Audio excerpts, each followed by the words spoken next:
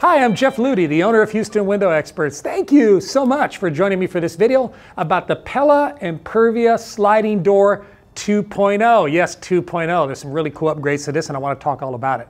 Hey, just a quick reminder before we get started that if you live in the Houston area, I'd love to get a chance to meet you, to talk to you, to show you around our beautiful showroom. We have over a dozen brands of windows and doors to choose from, something for every home, for almost every budget, almost every project. So let me try. If you don't live in the Houston area, you should check out jeffslist.com. I have people all over the country say, Jeff, do you know a great window company near me? Actually, I do know a lot of great window companies all over the country. We all kind of network together. So check that out. Maybe I can help you. Pella Windows and Doors. Have you heard of them? They've been around since 1925. If you haven't heard of Pella, welcome to Earth. Pella, Anderson, those are the big ones that are out there. You've probably heard of some others like Simonton and Marvin. But Pella has been making great products, and this is really exciting. Now, fiberglass is something that's somewhat new. I mean, fiberglass has been around since the 80s when it comes to windows, but like we're seeing more and more of it. Marvin has a product, Milgard has a product, Fiber Frame has a product, Comfort Line has a product, Pella has a product. So you're seeing more and more of it. And what I like about fiberglass is that fiberglass is very, very strong. It's very durable. Fiberglass is stronger than vinyl, okay? And it's got some of the same properties that you would get out of having like a vinyl window as far as like thermal efficiency and things like that. So fiberglass is really pretty cool. Now, Anderson is the big competitor to Pella. Pella and Anderson, those are like your General Motors and your Ford, right? They're always fighting to be the number one. And Pella makes this product to compete with one of the products that Anderson makes called Fibrex. If you've ever had anybody from Anderson out to your house, they talk about their product called Fibrex, how it's a composite, how wonderful it is. This goes head to head with that. And Pella makes some pretty strong claims. I'm going to grab their brochure and just read this to you because they're claiming here that it won't dent. On average, it's 100 times more impact resistant than Anderson Fibrex. It won't bend. On average, it's 10 times stronger than Anderson Fibrex in a bend test. And it won't break. On average, it's 20 times stronger the tensile strength of Anderson Fibrex. Now, I'm no scientist and I don't run a laboratory, but I made a video where I compare the Anderson Fibrex to the Pella Impervia, where we do our own simulated over at the distribution center kind of torture test. And I'm going to put a link to that up there. I think you might want to watch that. One other video you're probably going to want to watch because I'm not going to get into all the specifics about the actual material. It's called Duracast. That's the trademark they gave it. I'm going to put a video link right there that also you might want to check out next, where I actually go into the product line itself, talk about it, and there's more details about that. So that might be beneficial to you. So what are the two main ingredients to a sliding door or to a window? Well, glass, right? And frame and glass. Those are the two things.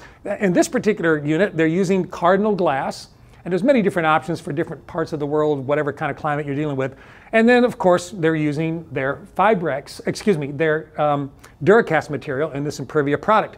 So there's two things there that you're working with. Now, what I like about this fiberglass product that they're doing is that the glass and the Fibrex, oh God, I gotta stop saying Fibrex. See, now I got that in the head. Please forgive me.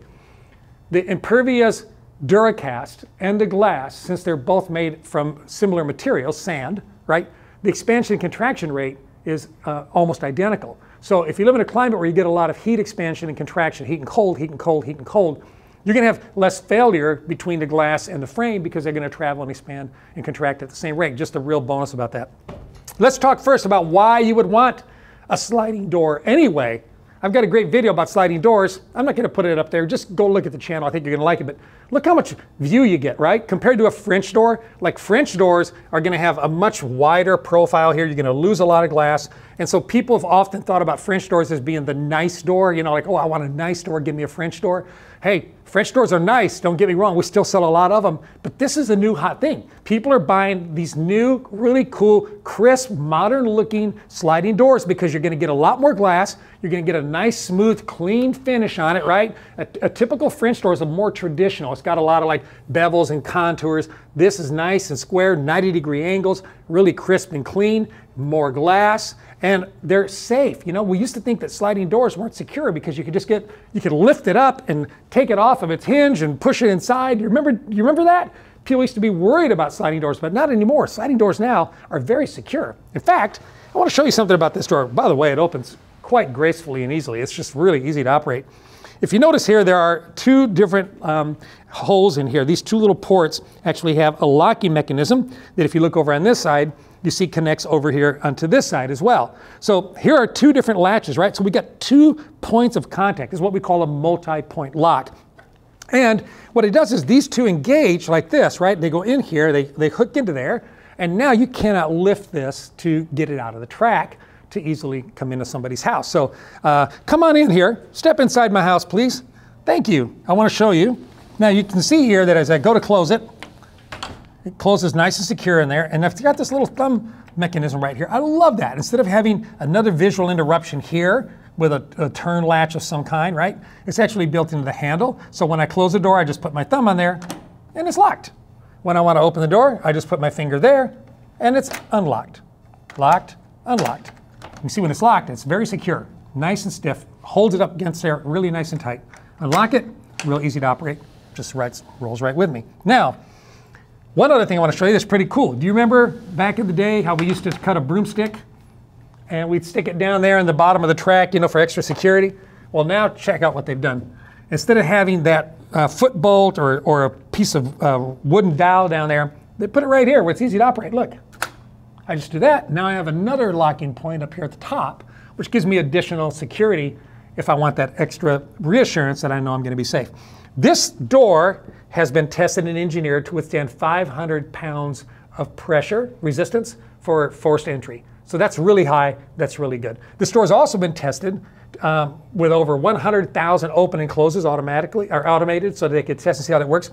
Pella says that means you could open and close this door 3 times a day for 90 years and it will not fail because it's been tested to that. That's pretty cool. Now, I want you to see one other thing. I'm going to unlock that. I'm going to unlock this. I'm going to open this up about 4 inches, and I'm going to engage it into its secondary lock right there, okay? So this is open about 4 inches now, but yet I still have a lock there. Now, I wouldn't say I'd want to maybe sleep with it like this, because I like the idea of locking this, but let's suppose that you had a dog or a cat that likes to get out, and you don't want them to get out, but you also want some ventilation. You could open this up that 4 inches, you could have your screen closed on the outside, and not worry about your dog trying to get out. I think that's kind of cool.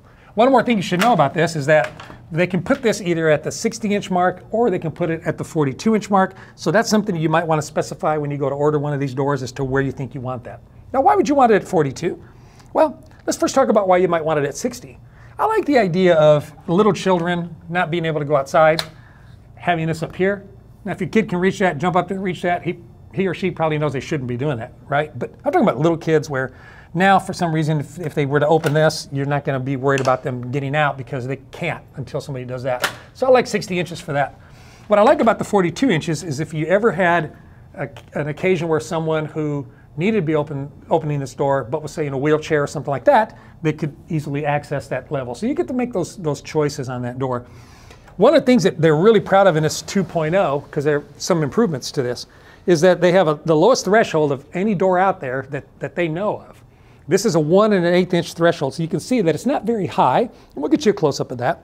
And what I like about it is less chance of you tripping over the door. You know, like right now, this is actually just sitting on our concrete floor in our showroom, but you would normally have tile or wood or something coming up here to this edge.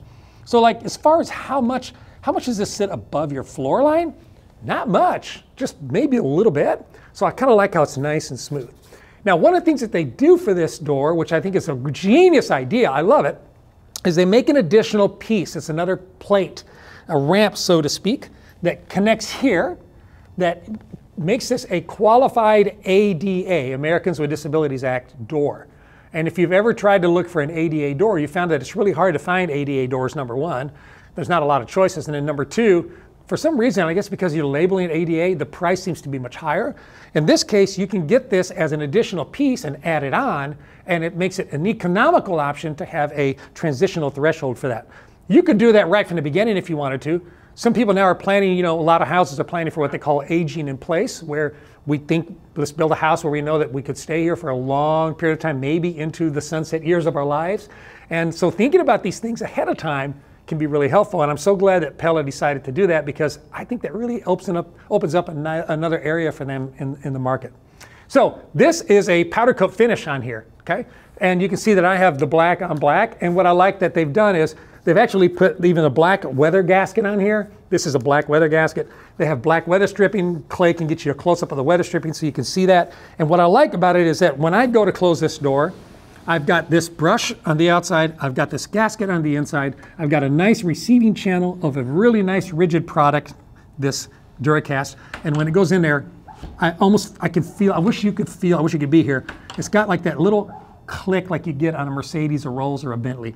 It's just got that nice, I'm in there, it feels good. The lock is effortless. I love the word effortless. I hate frustration. I don't like things that don't operate well. This thing operates really well. It engages really well. It locks really well. The fit and finish on this is above typical industry standards. You can get different colors on this. You know, it comes in a black, a brown, or a white. And you can even get a two-tone where you could get a black exterior and a white interior. You get a brown exterior.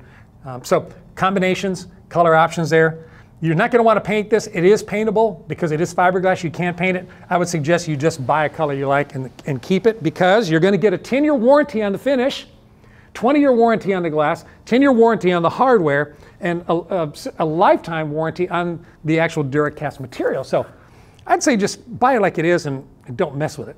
So what else do you think you might like about this store? Do you like the size? Well, this is an 8x8, okay? This is 8 feet wide, 8 feet tall. They make them just about any size you want. Their limitations are going to be how wide they can go and how tall they can go. They can go as much as 12 feet wide, and they can go as much as 10 feet tall. So this is an 8x8. This could have been 10 feet tall. They also have another option if you needed to go 16 feet, where you can buy a separate panel. That's a fixed panel that would actually mold. Mold is the word we use when we put two things together. It would mold to the end of the door. So you could get a 12-foot door with a 4-foot panel, and you could get a 16-foot opening. I don't really think that looks as good as actually having a 16-foot door, so I would maybe skip on this door, go to another one, or if you stand by and wait long enough, I'm not sure when it's coming, you might check, because I don't know when you are watching this video, obviously, but maybe it's out now. They are going to a 16-foot, and that's coming soon. They've had some delays just due to production constraints. They are also upgrading some of their other products, and they've already upgraded the casement. We've got a great video about their casement. They're upgrading their single hung, which is coming up real soon. So all of this stuff is going to be working together in harmony, and its continuity is going to be great. One other thing that I want to mention, it's a real bonus with this product, and I think you should consider it, is that they make an option for blinds between the glass. You can get some blinds between the glass, which is kind of cool because, you know, there's times where you need that privacy, or maybe you're trying to keep the sun or something from coming in. However, it is in limited sizes. It's more in standard sizes, and they will not go this tall. To the last time I looked, which was yesterday, they were only doing it up to 82 inches tall. So that would be a 6'8" door, which is a typical size. This is a little bit taller than that. Check with your local representative. Check with us here at Houston Window Experts. We can tell you whether or not that's an option. The screen itself, they only have one option. The screen itself is a good option. They're not giving you a bad one and then charging you for an upgrade. This is a mid to upper tier product to begin with, so it's already a little bit nicer. So you're going to get a nicer screen. Also, just for price reasons, just so you know, this is going to be more expensive, obviously, than vinyl would be. Vinyl costs less to make because vinyl ingredients are cheaper to make. If you went to buy this door, you can expect to spend about 1.5 to maybe 2 times as much compared to a vinyl door. I'm going to use a real easy number. If a vinyl door costs $1, this would cost about $1.50 to $2, somewhere in that range, depending on what part of the country you're in and what kind of glass packages you put in it and any upgrades, etc. Okay, I hope you've enjoyed this. If you're in the Houston area, please come by and see me. I'd love to meet you. Over a dozen brands of beautiful windows and doors in our showroom. If you live outside the Houston area, check out jeffslist.com. Hey, was there anything that you might tell me that I should have covered about this? Let me know in the comments, and when I redo this video at some future date, I'll answer your questions there. Thanks for watching and have a great day.